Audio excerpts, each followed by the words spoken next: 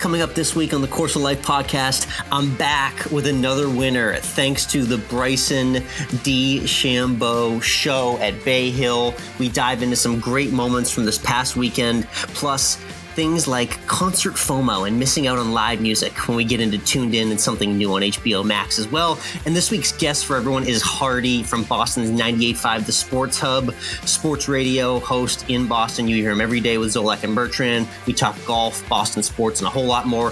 Finish with a couple sports tidbits and a new friend to introduce you when we hashtag always end with food.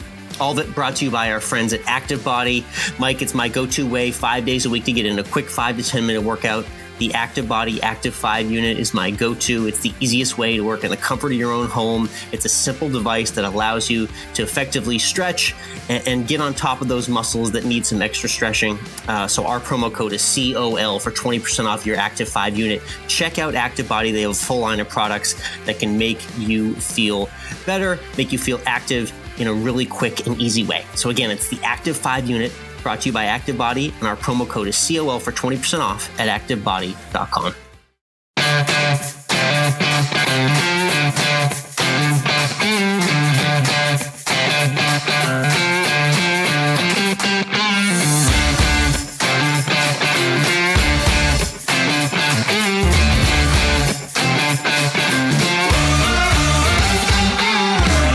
Interwebs, and welcome to Course of Life, part of the Morning Read Podcast Network. We are proud to be presented by our friends at Desert Fox Golf, Gruid Golf, and Tossie Snacks. I'm Michael, he's Alex. And Alex, it was a beefy showing this week at the Arnold Palmer Invitational in Bay Hill. Yes, it was. It was just how do you like your beef? Do you like it well done? Because I think Bryson was well done. Yeah, I mean, this steak was on the grill the whole week, yep. and it didn't get overdone. It was just right. I've been talking about this on last week's episode. You can listen back to there when I told everyone that this was absolutely a Bryson course and a Bryson week. It's wide open areas to hit big, long drives, and that was on full display. Like I said, the Bryson DeChambeau show in full effect, and we had just some genuinely like, this is fun, I'm having fun moments this past weekend in Orlando. Genuinely entertaining. Yes, and I think, obviously Bryson was having fun just shouting after the ball on the, for him, drivable par 5-6. Yeah, drivable par 5, you just said. Yes. Only drivable. Let's be honest, though. It's drivable because it goes all the way around the water, and he just has the distance to carry the water. Exactly. So, but of course, then we also had Lee Westwood mimicking Bryson as well. So all the guys out there seem to be having a lot of fun this week. Yeah, this was the goal all week. And even from the practice rounds early last week, everyone was gathered around the 6th tee to see how much of the water Bryson could cut off. It was somewhere in the neighborhood of a 340 to 350 carry, depending on where you were in the wind and the tees and whatnot. So they're wondering if it could happen. And it didn't happen early on in the week, but as the week progressed, the wind changed. Things became more fortuitous. And the Saturday moment was the ultimate, where he hit the bomb. He immediately, when it was just at full trajectory, Mike, knew it was going over, and he delivered sort of this like "F you" point to the sky, like he had just conquered the world for a moment. And the crowd, Mike, there were fans there. They limited the gallery to about 5,000 total across the entire venue. There was a gallery there that roared, and just to hear that roar on Saturday, it was like a real like coming out moment for the PGA Tours. The first real tangible dose of energy we heard from a while at a golf tournament. Yeah, we certainly had it early when we had some chirping back and forth between the fans and the players on the course. Yes, but it was yeah. There was, we're coming up now on a year. Thursday night or Friday morning, I think it'll be a year since golf shut down. Day the world stopped. Yes. Yeah. And it was a little odd hearing fan crowds of that magnitude.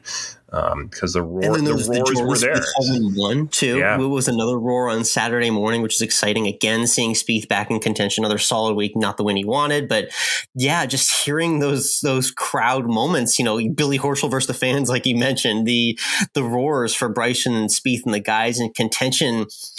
getting that tangible audio back, you could tell that the players were a little bit more invigorated than just an average week that we've seen over the past 12 months. So it was exciting to have that energy come back into the game. It was indeed. And you, of course, had another winner this year with Bryson securing the W for you. This is what, 3 now? 3 wins on picks for you this year? I think this is officially 3 in 5 weeks too, Mike. Yeah. Remember, this is just Berger, Max Homa 58-1, and right here with Bryson, number 3. So I want to shout out my listener and buddy Sean, who I've played golf with before. I know he's been tailing some of these picks along with his buddies in Massachusetts. So shout out to that crew, hoping to deliver another winner this week for the players. Be sure to check out my full card at Course of Life 1 later this week. We'll get to our thoughts in a little bit, but I'm glad that there are some people that are taking note here as we get into the 2021 golf season. It's a good time to be hot if you're picking golf tournaments, because golf is in big time demand right now. So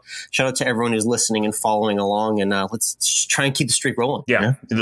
Follow your streak. Don't look at my streak, because yes. I told you.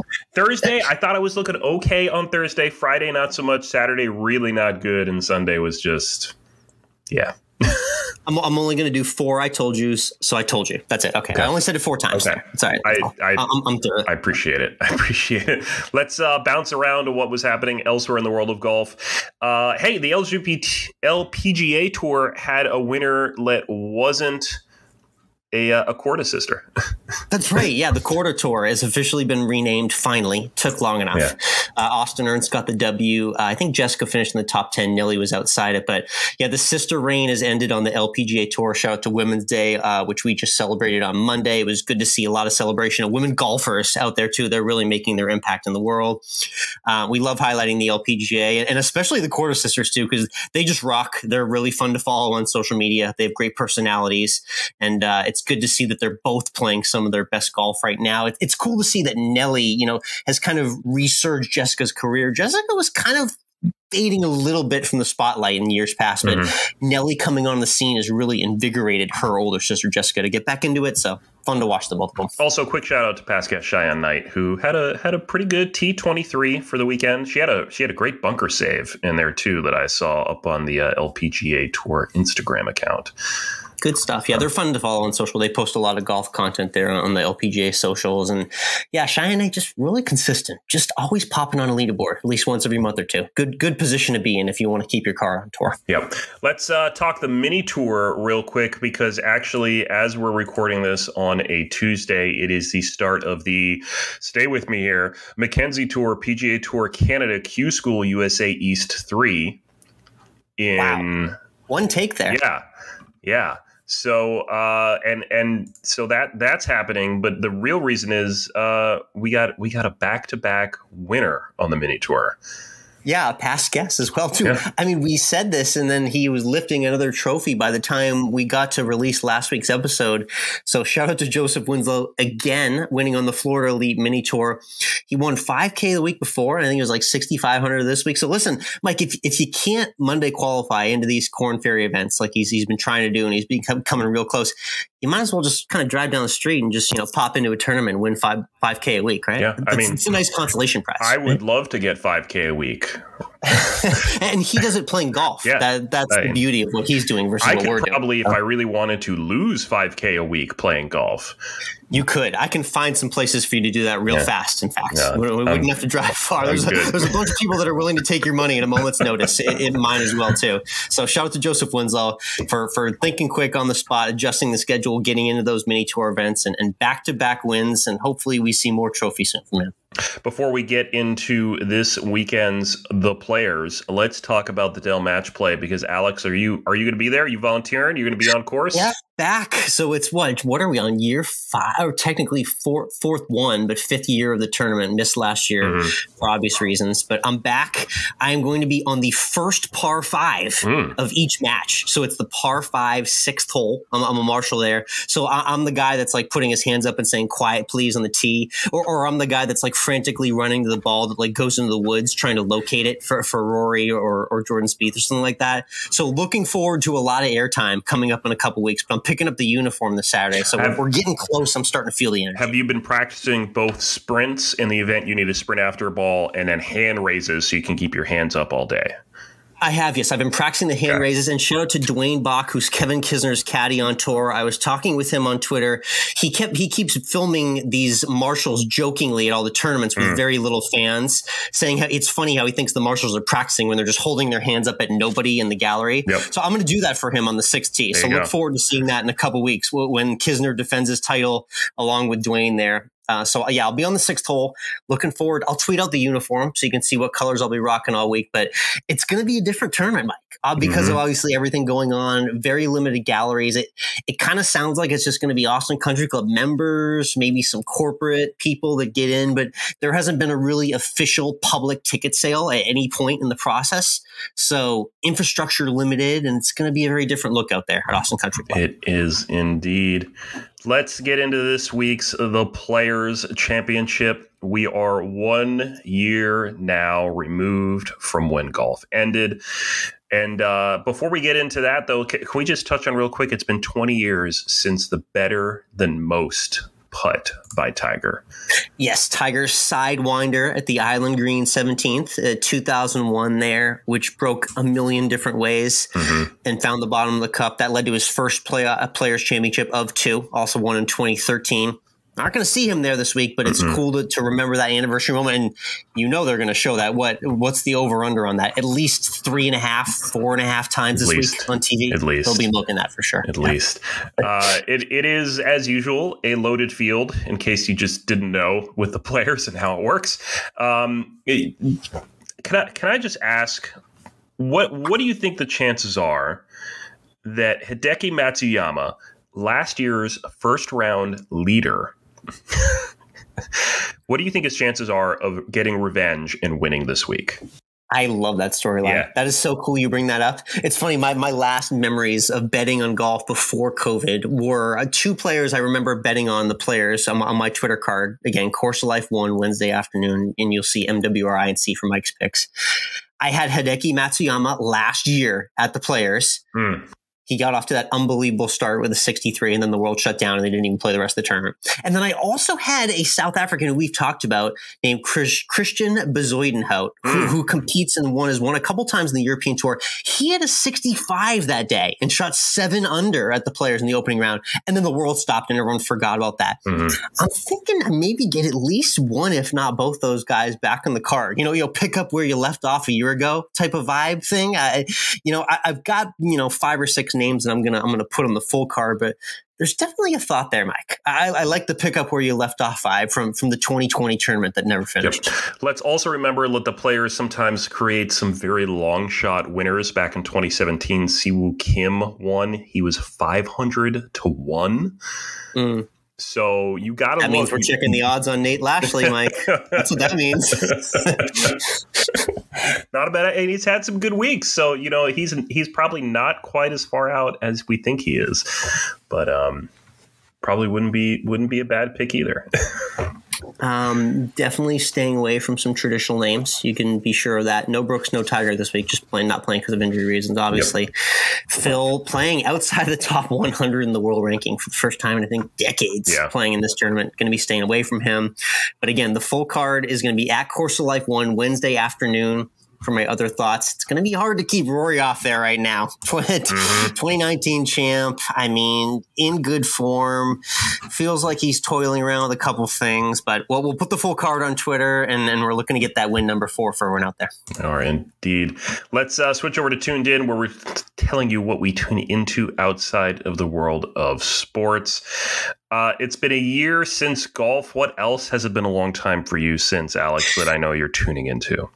It's been, I recalled, it was September 2019 was the last live music concert I went to. How sad is that? Man, it's just... That's more recent than me, so, So I live in the live music capital of the world. That's true. There's shows left and right in Austin, Texas. It's a sin for me to be going almost 2 years without a show, but obviously things in the world have interrupted that pattern. We're seeing lots of murmurs that with everything progressing in the vaccine, that these could return maybe by summer or fall months. So here's hoping to that. But in the meantime, I've been kind of like just, thinking back on days past. I've been watching lots of like old concert videos on YouTube and like old like nightclub and like live music festival performances, just like to remember that roar, Mike. I miss the roar of, ladies and gentlemen, and name your favorite artist, and the crowd screams, just the simple things like that I'm really missing right now. So I've gone down a lot of weird YouTube rabbit holes right now, just enjoying the fondness of live music, which hopefully gets back in our life soon. Mm-hmm. It's understandable. It's understandable. Yeah. So hopefully a few months away. But until then, there's all sorts of YouTube videos. You can watch old festival performances on YouTube. I've watched old radio station concerts that I went to when I was younger that are somehow still on YouTube. There are videos where you can hear music played and it sounds like you're in the bathroom of a concert and the door opens and closes, like that sound effect when you're in the bathroom, which is not. There's all sorts of things that you can do on YouTube. It's a wonderful world out there if you just want to like get emotional and get in your feelings. Yeah. I mean, you do what you got to do, man, to stay healthy. Exactly. That's right. Times are tough. What are you tuned into? I had the unfortunate pleasure of watching the brand new Tom and Jerry movie on HBO Max. Oh, I wanted to give this a go. What were your thoughts? So you can hear my full review on my other podcast, 3-Minute Movie Reviews. Shameless plug. Nice plug. The best parts of the movie are the parts with Tom and Jerry. When we start getting humans involved in it, it got pretty horrible. Oh, okay. Yeah. All right. Noted. Yeah. We're just here for the Tom and Jerry interplay and nothing else. Now, keep in mind, this is a hybrid movie where you have live action and then you have animation on top of it with Tom and Jerry. Oh, wow. That's going to bother a commoner like me. Well, here's the really thing that really may blow your mind through the whole thing is that all of the non-human animals throughout this movie are animated. So cats, mice, dogs, birds, elephants, which show up in it as well. And then also the carcasses and bone structures of these animals, because we get to see the inside of a hotel kitchen. So we have dead fish. We see a museum at one point. So we see the animated bones of a dinosaur. It was a little weird. Wow, I might need like a substance or two before I watch this. It sounds like I don't know if make it even weirder. So I can't really recommend it, but if you have HBO Max, it's okay. It's all right stuff. Cool. Let's get into this week's guest.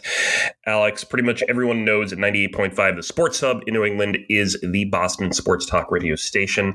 And this week's guest, Hardy, is a host on the midday show as well as a big-time golfer.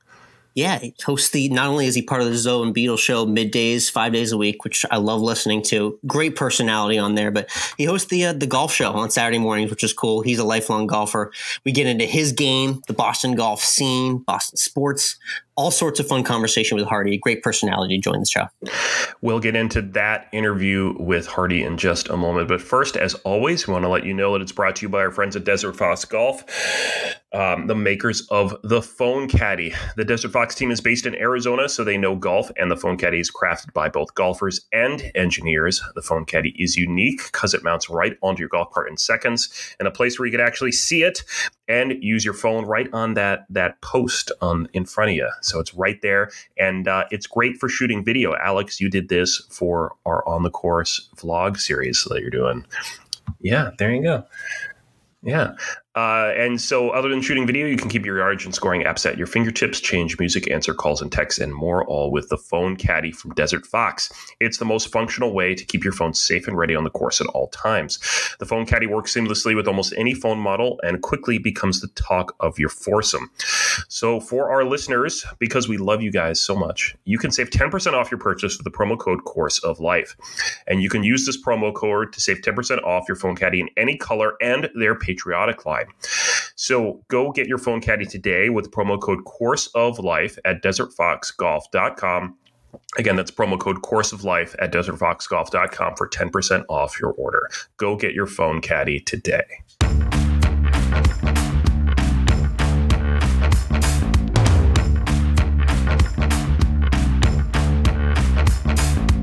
Next up on the tee, covering everything in Boston sports with Zoe and Beetle. You hear him on 98.5 The Sports Hub. Also a big golfer and host of the Sports Hub Golf Club. It's Hardy joining us on the Course of Life. Hardy, how's it going this evening? Excellent. How you doing, Alex? Definitely love having a golfer on who's also got the Boston sports radio connections, two of my favorite things to get after. Let's talk about winter golf, though. How's everything up there? From what I hear, it's been a pretty snowy winter the past few weeks, but is there any horizon towards spring golfing weather up there, or are the clubs still dusty for you? My clubs generally do not leave the car because I'm nuts. I'll drop my kids off at whatever they're doing on a Saturday and find a range that's open, and I'll hit balls when it's 20 degrees. It's as long as it's not too windy and I'm not completely miserable. I'll try and keep swinging the wrenches, as my friend Billy Lanny likes to say. Yes. But in terms of actually playing, yeah, you're right. It's been a snowy winter.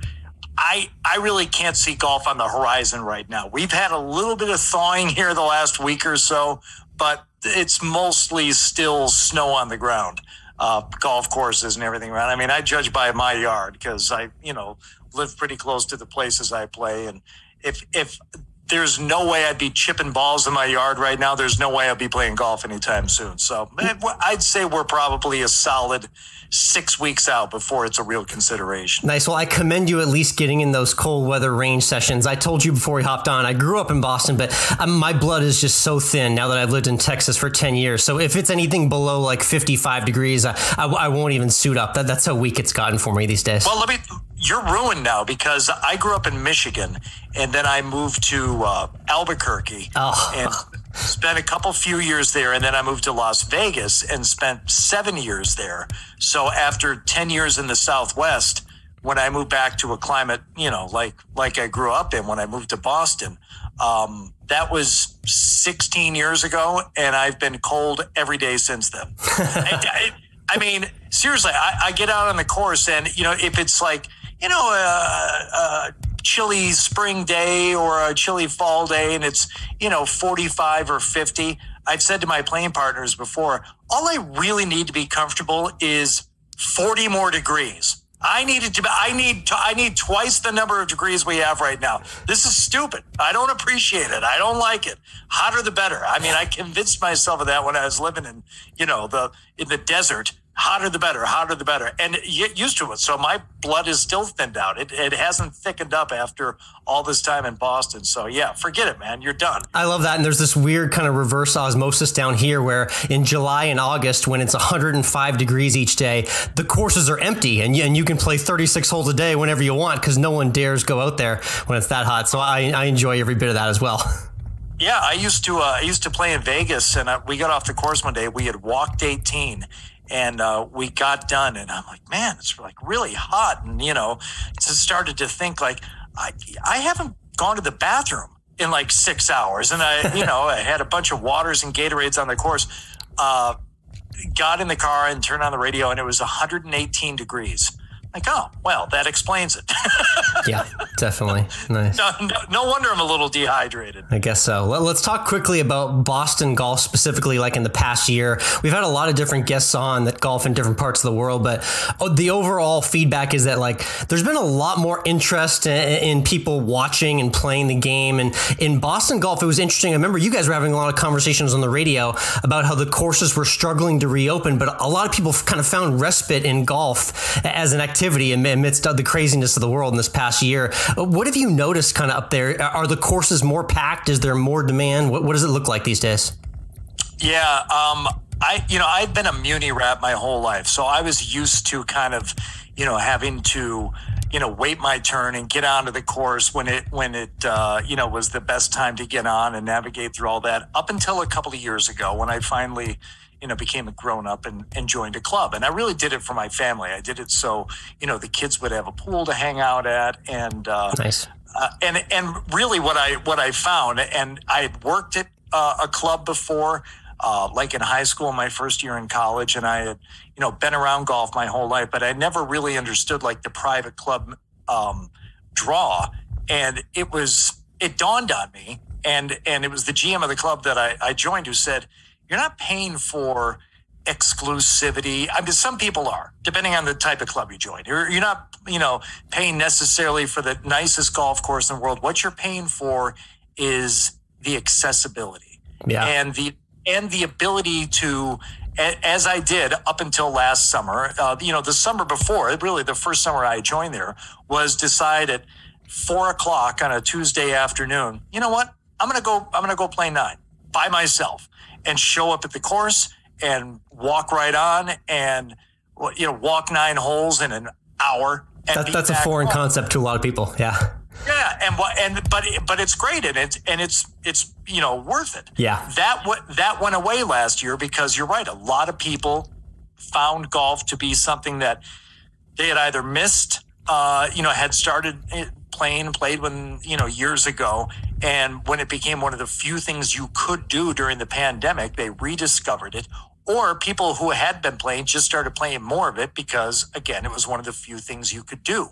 So while I think it's great for the game and I'm all about growing the game, selfishly, I kind of longed for the ability to just show up at the course and walk on and play a few holes and not even play 9. Sometimes go over there at 6:00 at night and say, I'm going to play as many as I can until I can't see the ball. Yeah. And might even get in 9 holes. But, those days went away last summer. So I don't know what's going to happen this year. It's a good question, Alex. I don't know if people are going to kind of revert back to their normal activities now that they're able to do them. People who used to, vacation on the Cape didn't do as much of that maybe this year because not a lot of stuff was open. A lot of people just went to the Cape and stayed there if you had a house there. But it's going to be interesting. And I think it speaks to the larger issue of how society is going to react and how long it's going to take to quote unquote go back to normal. It's not going to be the flip of a switch. I think you're going to see things, take a long time before people revert back to their old habits. Definitely, yeah. So when the golf season does get back in full swing, I know we're going to hear you on the Sports Hub Golf Club. It's the classic kind of Saturday AM, driving to the course show for a golfing audience to listen to. I'm going to give you a little throwback, Hardy. It was maybe summer of 2007, and I was interning as a producer at the now defunct 890 ESPN AM, and did a little production for a Saturday morning golf show with Bob Bubka, who is a golf media member who's been around forever. But I remember that format. I remember the calls that came in on Saturday mornings to that show. I'm curious what it's like for you these days hosting the golf club, weekly when it is in season, and what your experience has been hosting the show. I had to convince them to let me do a golf show, when the Sports Hub signed on. You're a soldier for the golfing community. I appreciate that. Yeah, when we signed on in 2009, I guess, I had to convince them that I could do sports talk because I've been a rock DJ my whole life. And, they allowed me and the morning show back on WBCN, to stick around and audition and try and get and keep jobs there. And, for people who aren't in Boston, I won't bore you with it, but it's worked out very well for the radio station. The station's been, we've been very, lucky and fortunate to be in a great sports town and had great rating success, but they didn't want to do a golf show. They were going off of the template from other sports stations that, were under the company's umbrella. And they said, no, they don't work. No, they don't work. So finally I convinced them after a few years. I said, just give me an hour at 6 a.m. on Saturday mornings when it's satellite programming or, it's public affairs, bump that to a different hour. I don't need anything out of it. Just let me go on and see if people are into it. And they were. It was great. I had the opportunity to, highlight different golf courses in the area, do a lot of equipment stuff. And what I soon learned from doing the show is that golfers are one of the few audiences, I think, as a group that love to be sold to. If you're doing a NASCAR show, chances are people are not going to be interested in having a segment about tires that you can buy for your car. That right. Also, they're not looking to buy shocks and struts on the spot. Yeah. No, they don't. But golfers love it. Yes. Talk to me about the new wedges or the new drivers or the new shoes and all that stuff. Yes. Into all that stuff. So it was good for advertisers. It was good to talk about. And here it is now. I don't know, 8-9 years later or something. We're going into, I think, our 8th or 9th season. And it's been good. The calls are fun because if it's around a major tournament, people, have their thoughts on, who's going to make a move over the weekend and who's going to end up winning the thing. If it's just a guest that I get to have on, I get to play fanboy and talk to either a PGA Tour guy or even just a head pro, and then, and bug them with my stupid questions. And, I always tell them, I'm like, I love to argue about the golf swing like I know something about it, nice. Like I'm any good at this game. But, I'm gonna be your worst student, when it comes to at least an interview about that. But yeah, the instructional segments are fun. The equipment segments are fun. The segments that we do about the tour are a blast. It's the 1 hour a week where I can really feel like, man, I can talk about what I really wish I could be talking about all week long instead of, I don't know, mid-season baseball. So for me, it's great. It's a way to keep my sanity for an hour every weekend. I appreciate that. Let's get into the guys that you have to put up with all week long. Zoe and Beetle on 98.5 The Sports Hub. I'm listening every day, Monday through Friday. Broadcast on the app worldwide as well too, which is where I listen in Texas. I'm curious, just that relationship with the three of you guys. It seems like it's very familial, and you've been with each other on the air for a while. How much is kind of reading each other's playbook for what you're going to talk about each day in each segment? I know that when you're working with Scott Zolak, there's a certain amount of a wild card aspect to what he's going to say or bring up on the radio, but kind of what goes into each show with you guys, and how do you make it so special each day?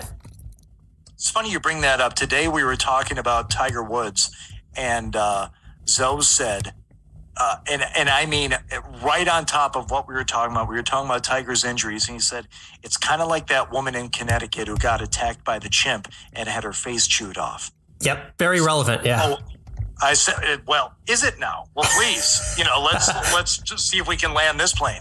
I mean, I started in on the midday show pretty much from the beginning. So I've been working with Zoe on a, daily basis now for all these years. And I knew Mark right from the beginning too. He was there from day one of the Sports Hub. He originally started with Felger and Maz, but you're right. There's a familiarity. There's the ability to kind of read each other and try not to step on each other. And, what can I say? You do a show with a couple of guys for that amount of time, and it's hard to imagine doing it with anyone else. And it's their show. It's Zolak and Bertrand. So I try and be there to add in when I can, or when I feel I can add something to the conversation. But we've fallen into a pretty good rhythm. Lord knows we should, after doing it together for all these years now. Yeah, it's an awesome division of the responsibilities on the show. I love your comedic relief as well that rings through every day. And one thing I got to shout out, which I love, my favorite segment is the fake promos, which I believe are on Fridays. I'm curious, how did those originate? Because you guys basically have you clip together a bunch of different like innuendos and funny little things that come up throughout the week and play them at the end of the week. But how did we first stumble into that idea? There was another producer by the name of Mark Feldman who took an audio clip, I can't even repeat, that one of our former hosts said on the air before Mark Bertrand, was, yep. The anchor of the show, and used it and put together a fake promo just for us to listen to. And it was one of those things that was hysterically funny because it was so inappropriate and we would never, put it on the air. But it gave someone the idea, and it was either our producer at the time, Jim Louth, or our current producer, Tom Morgan, we call him T-Bone, who said, well, let's start doing these every week, and we'll take the really odd moments from the show, or just the moments where things go horribly wrong, and turn those into the fake promos. And it's really Tom who just kind of collects these things during the week, and then on Fridays during the show, most Fridays I'll go in for one segment and we'll play them all, because if you do a lot of production, sometimes you get too close to it. You think something's funny and it's not. And you just need a second set of ears to kind of listen to it and decide, if it works or not, or if it's too much of an inside joke and it won't be funny for you, Alex, listening in Austin, who maybe didn't hear that segment of the show on that Tuesday and doesn't know what it's in reference to. I'm glad to hear you say you like it, because I've heard from other people that are like, I don't get it. I don't think it's funny. I'm like, I don't know. Maybe you need to listen more or listen less. I don't know what the answer is for somebody who doesn't like fake promos, but there's no way we're going to stop doing them. So I'm glad you like them. I think the cuts work just to it has that dry delivery, and the way they get cut is very skillful. So shout out to the fake promos as well. Final show related question I got to ask. It's kind of a mystery, but I know you can kind of help debunk it.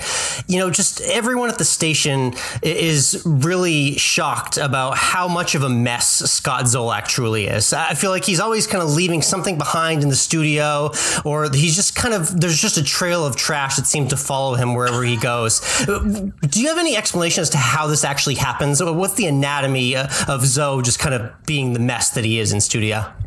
Well, part of it is very calculated, and he does it as a means to bother people. He specifically does it, I would say, for Maz, because he knows it upsets Maz.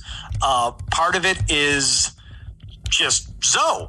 And I don't want to say like the locker room mentality, but here's a guy who spent years and years as a starting quarterback at Maryland, as a quarterback for the Patriots, and then with Miami. And this is a guy who, spent a lot of years of his formative adulthood years in locker rooms. Now, not to say that everybody who spend a lot of time in locker rooms ends up that way. Yeah. I think it's part of the explanation. But it's also part of the reason why Zoe's the way he is, wildly entertaining, an absolutely fantastic analyst on the Patriots games. But, you come to know people and appreciate like who they are and what they can do, and understand it's part of the whole package. Yep.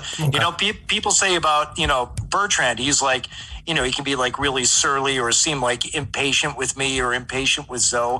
But part of that is what makes him such a good host too, because there has to be a certain amount of impatience to keep the show moving. And in order to, put together, some, coherent segments, you can't suffer through a lot of nonsense. So while it may seem like a personality flaw, for Zoe or for Beetle or for, my crankiness or whatever it is, it's, without that, you don't get the other stuff. So look, I made my peace with Zoe, and you can't let it get to you, because he really doesn't, he doesn't have a mean bone in his body. He truly doesn't. It's how he is. Yeah. It's like, why does Gronkowski have to be such a goofball? I don't know. It's part of what makes him tick, and his ability to, catch 2 touchdown passes from Tom Brady in the Super Bowl with the Bucs. It's part of what makes him him. Yes, you never get half of Zoe. You're always getting the whole thing every time. So I appreciate that authenticity at its finest. Let's talk a few sports takes real quick to get everyone in touch with kind of Boston sports and what you guys talk about on a daily basis on the show. Part of the dynamic of this podcast, my co-host isn't here right now, but he's a big Yankees fan and I'm a Red Sox fan. When we got this going in 2018, it was all sunshine and rainbows for Red Sox Nation when we got the World Series. Since then, it's been a lot of misery. Is there, in terms of the people who you've talked to, Red Sox fans and callers, can you strike any positive vibes for this Red Sox team this season? Because I've been struggling to find any so far in spring training. No, it's low expectations is the only thing I can give you on this, Alex. I mean, it's not like, the Celtics, who were expected to do great things and have been struggling lately. It's not like, the Patriots, who have, set their own bar of unbelievable expectations. For the Red Sox, I don't think people are expecting anything. So every win is going to be a gift this year based on the rotation that they've put together and the way they're approaching things. And I mean, it's a different vibe, not just because of COVID down in spring training. I'm sure you know by now, this is the first time, I think Johnny Miller commented on it. He's a longtime, Red Sox reporter. Yeah. This is the first time since new ownership took over that they did not do their spring training, kind of state of the Red Sox picnic table, Fort Myers meeting with the media. They're just not talking about it. And, Chaim Bloom's got a big job ahead of them. They decided to bring Alex Korda back. And even Alex Korda seems like happy to be here. Not going to do a whole lot of complaining myself, because I think he does feel lucky and should feel lucky to have a job in baseball, period. So get ready to lower your expectations and just treat every win as a beautifully wrapped present, because I don't expect them to win a whole bunch. And if they do, you should treat it as a pleasant surprise. Indeed. Cheers to that. Let's talk about the Patriots real quick. Something I've tried to kind of emphasize to like the rest of the country and the world and then the non-sports audience that listens to our podcast is it's been very mixed emotions for myself as a lifelong Patriots fan watching Tom dominate in Tampa Bay. He gets the ring. I kind of explained how I was like, you know, I was rooting for him, but I had that vibe where I felt like I was watching my ex-girlfriend go happily marry someone that she seemed to be more better off with. So am I in the minority sharing kind of that opinion based on what you've seen from the callers in Boston, or is that kind of a majority opinion on how everyone feels about Tom getting number 7? I think you kind of summed it up, and I think people were happy for him, but they felt a little weird watching it, like a little sick to their stomach, knowing that, wow, you know, this used to be how we felt. But I think people also had the immediate realization that this wouldn't have happened in Boston. He didn't have the same weapons, and you know, some of the success that he had in Tampa, I think, is a direct result of just having a new place to play and being reinvigorated by it.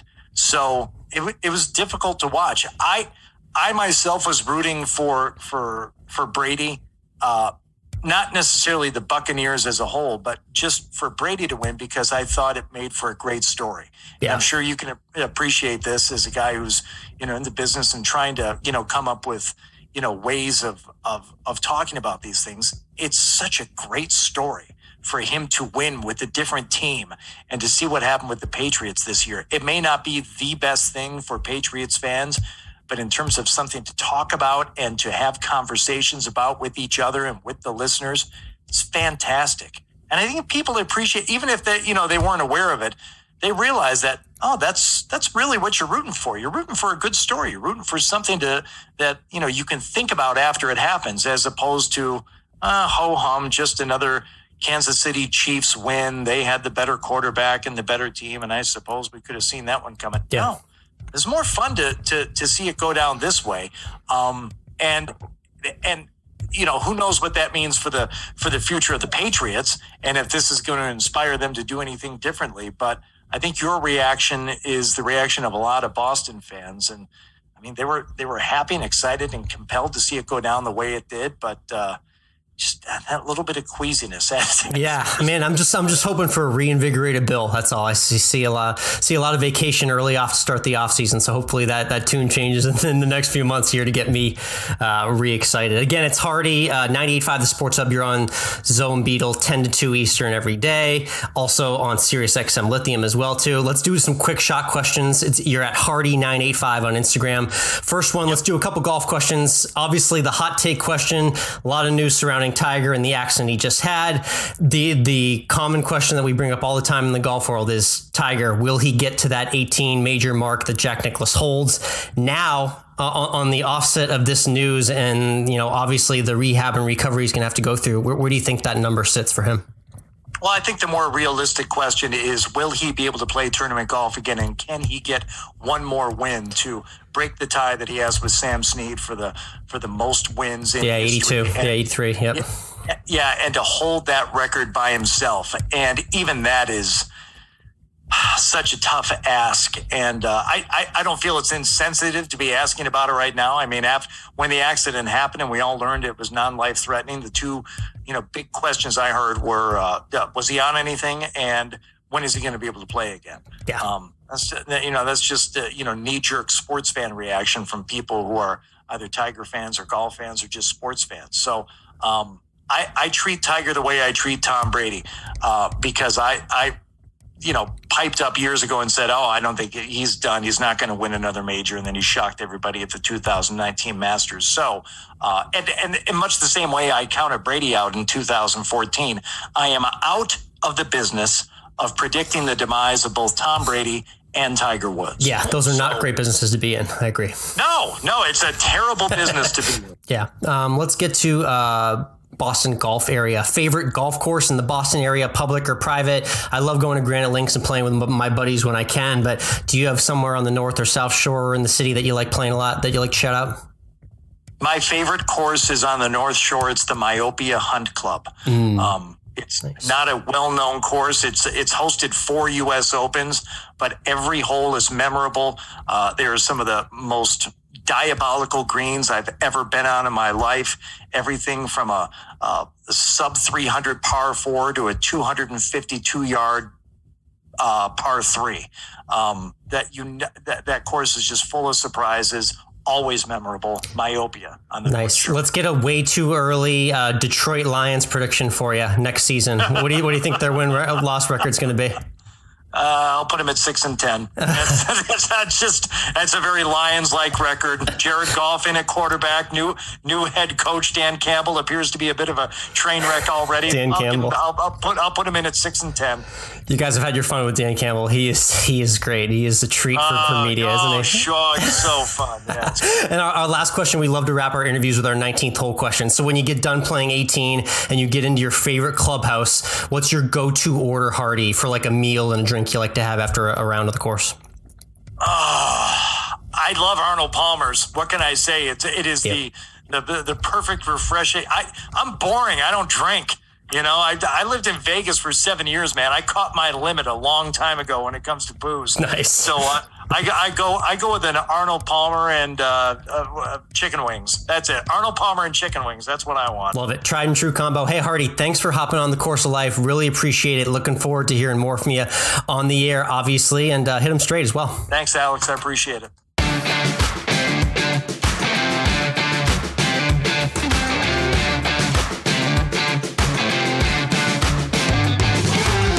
That interview with Hardy from 98.5 The Sports Hub is brought to you by our friends at Groove It Golf, the makers of the Groove It Golf Brush.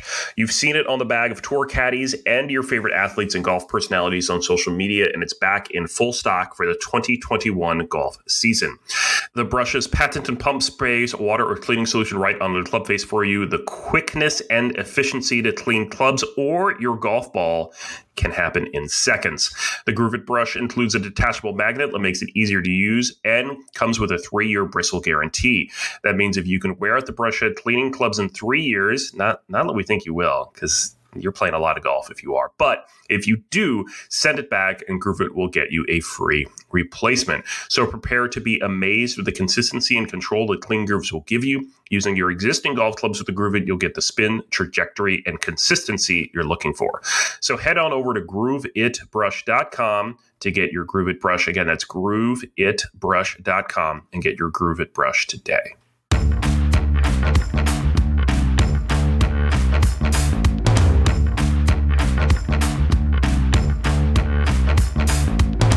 And we're back. Great interview there with Hardy, filling 20 hours a week of Boston sports talk radio. Not that we struggled to fill an hour, but I couldn't imagine doing 20 hours a week. I just can't. Downright impressive. Yeah. And he has to fend off Zoe and Beetle the whole week, too. Everyone knows Scott Zolak is quite the effervescent personality. It was fun getting into the details of working with Zoe there and trying to keep his mess tidy in the studio as well, too. So love getting the behind-the-scenes look at Zolak and Bertrand for all the 98.5 fans out there. If you're just listening now and you're from the Boston area and want to hear more from this podcast or more of the personalities, be sure to subscribe to us. We're on Apple Podcasts, iHeartRadio, Spotify. Check us out on YouTube as well for more great interviews, just like Hardy. Let's talk a little baseball. It's spring training. My Yankees are 4-3 in the Grapefruit League. Your Boston Red Sox are 3-4. That seems appropriate. Boston sucks. I'm sorry. Yeah, I think I blindly bet on all the games they've won. So I bet them 3 times and they've won every single time. So it's been nice to see some paradise action, and we're officially back. And this was the moment last year that we're like, oh wow, they're canceling spring training games. Why would they do that? Yeah. Why would they cancel a spring training game? And then we quickly got educated very fast. So hopefully that doesn't happen this year. Hopefully not. Hopefully not. Maybe we'll put odds on whether we'll get a full season or not. We should. I'm sure there's something. Yes. I'm sure there's a line out there in Vegas for that somewhere. It was that in March Madness. Those were the cancels at this moment last year. I remember telling you like vividly this exact week. I was like, Mike, they can't take away March Madness. Yeah. They can't take away the match play, and they can't take away the Masters. And we did all 3. We got the Masters back later in the year, but we were crying a lot the week after that. Yeah. It's a tough time for us. Speaking of March Madness, it's coming up. Selection Sunday is next Sunday, this coming Sunday. Depending on when you listen to this, it could be past Sunday. hopefully you're not that late on this episode. And hey, we got a bracket, Alex. We're doing it. We are. It's for everyone too. Like everyone listening. I don't care who you are, as long as you got $5 and you can shoot me a Venmo at AlexL9187 or just send us a DM on Instagram at COL Podcast or Course of Life Alex. I'll get you hooked up. But yeah, $5. It's on Yahoo. You can literally just search Course of Life. Just search Course of Life. It's a public bracket. You join. I'll find you on there. Get you in. And let's bust our brackets as fast as possible. Yeah. You know, it's always this key. Like, can you make it to the weekend before your bracket gets busted? It always happens very fast. Let's remind everyone, you can no longer say that it's a guarantee a number 1 seed will beat a 16 seed. No, yeah. UMBC crushed Virginia a couple years ago. And then fun fact, Virginia came back and won the national championship the next year. So college basketball is completely unpredictable. Yeah. Your bracket can go whatever direction you want. And you really can't judge because everything has happened that you think might not happen. So it'll be fun to fill the brackets out in the next week. We'll get into some maybe a little bracketology on next week's episode as well. Maybe. Let's do it. Let's hashtag always end with food. Yes, and it's brought to you by our new friends at Tosi Snacks. Yeah. I'm really excited to have the Tosi team on board with us. This is the perfect golf snack, Mike. The Tosi Super Bites. They're crunchy, delicious, shockingly good for you as well, too. I've already tried a few. I know you're getting some. They don't melt. Keep them in your golf bag, gym bag, car, ready to go. They've got almond flavor, peanut butter chocolate, cashew coconut, almond blueberry. They're in a lot of golf courses right now, too. Mm-hmm. So if you go to the pro shop at Pebble Beach or Riviera or some really famous places around the golf world, you'll see them. So proud to be a partner. Our promo code is COL20 for 20% off of your order at tosi.com, TOSI.com. So the ultimate test for me, Mike, was I needed to take these out and have them as my 10th tea snack. I'm very finicky with the fuel I put in my body, even though I love a hot dog at the turn just as much as the next person. Sometimes when you want to really focus on the round, it's good to have something a little bit better for you. And I brought out the cashew coconut, which is a fantastic flavor, by the way. Really, really took me by surprise how tasty this was. Worked very well. Gave me the fuel I needed for the back nine. Shot a little back nine 39. A nice play for me. So that was the fuel I needed. So I'm going to keep that routine going on my end. And I'm looking forward to seeing what your thoughts are, too. Yeah, I should be getting mine sometime this week. Not in time for the round I'm playing this week. I'm actually playing on Wednesday.